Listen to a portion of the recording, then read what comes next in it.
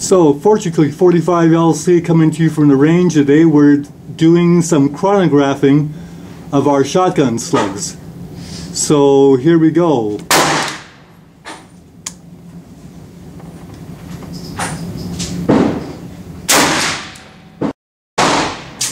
Looks like an average velocity of around 1130 feet per second. Maybe about 1132, somewhere around there. And this is a load of 23 grains of unique with the Lyman 525 slug and the yellow downrange DRA 12 wad.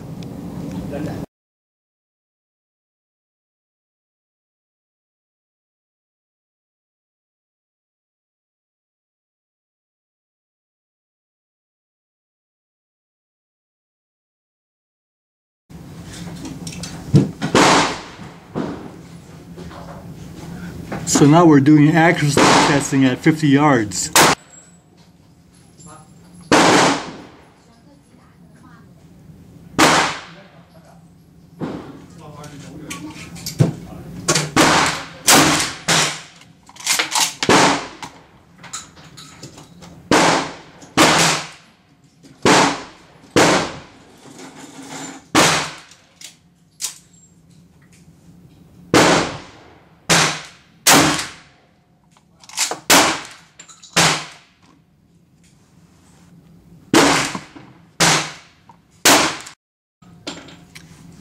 Okay, testing 23 grains of unique with the downrange XL blue wad Lyman 525 slug, 50 yards.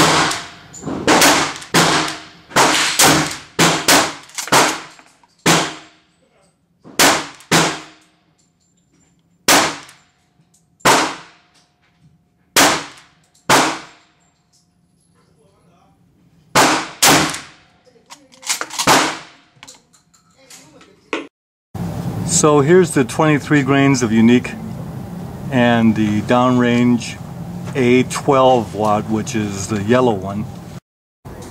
Well, so YouTubers, after finding out what the good load is, and that's 23 grains with the yellow DRA 12 wad and the Lyman 525 slug, shot the rest of my good loads and finished off with 10 rounds at 25 yards offhand.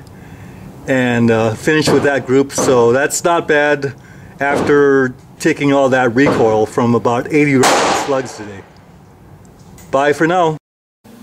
Well, YouTubers, we're back from the range and we just got done cleaning the Mossberg 500 shotgun with the rifled barrel, and the rifled barrel was fouled with 80 rounds of slugs fired today, but it cleaned up real well. I won't show you the barrel because it just looks great. 3 pulls with a bore snake, and it cleaned up real well. Now, what I didn't tell you today was that we fired some of these reloads with the active hulls and 40 grains of number 5 powder and the 7/8 ounce Lee slug, and I'm sad to report that these active hulls aren't good, because what happened was I got a couple of squib loads.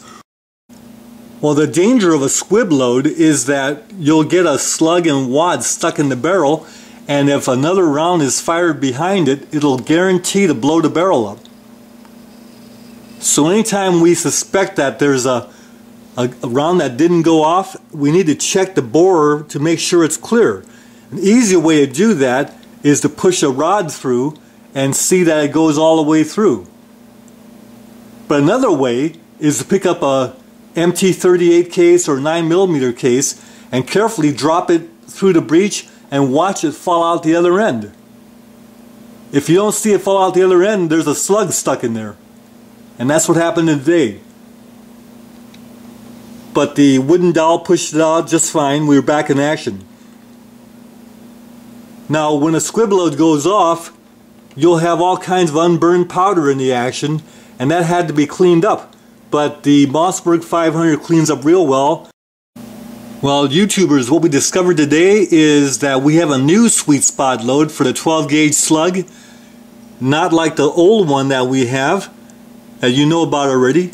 The new sweet spot load is the Remington one-piece hull, Remington 209 primer, 23 grains of unique powder, and the Lyman 525 slug in a downrange A12 yellow wad.